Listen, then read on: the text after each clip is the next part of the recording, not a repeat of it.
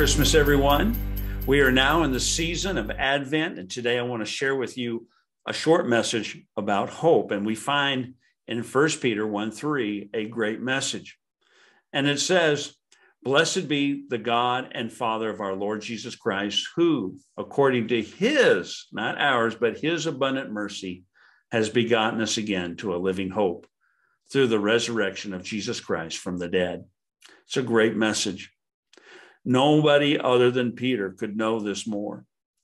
Peter, who denied the Lord 3 times, found himself on the other side of the resurrection, fishing, down, felt like a failure, and yet he heard a voice from the shore saying, "Cast your net on the other side." It was the Lord. Peter jumps in the water and comes to the Lord, and they have a fireside chat. And they begin to discuss the purpose that God had for Peter. He said, "Feed my sheep, feed my lambs."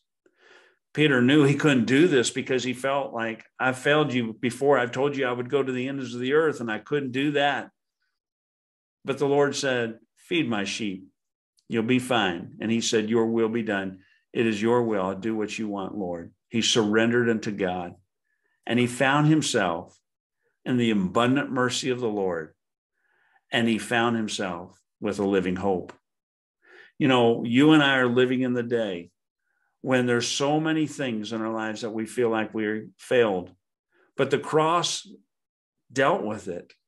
And once on the other side, when we find that forgiveness in the cross, we live on the other side in God's purpose, in God's plan, in God's resurrected power. And I want you to know today, don't allow your past to steal or take from your future. Grasp hold of what God has for you.